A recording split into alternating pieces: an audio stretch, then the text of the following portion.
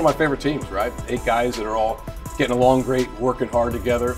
And that's what you want. You know, golf, it's hard to control every aspect of the game, but this group's open to preparing right. We've got a great schedule. All the boxes are checked for us to have a really good spring campaign and give it a run. I just expect our team to compete to win any event we play in this year. We're definitely capable.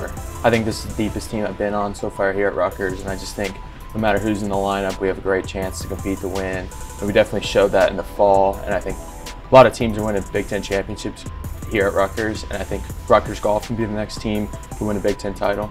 We look good top to bottom. Everyone practiced hard over break. Everyone has a chance to play. There's no one's got their spot safe.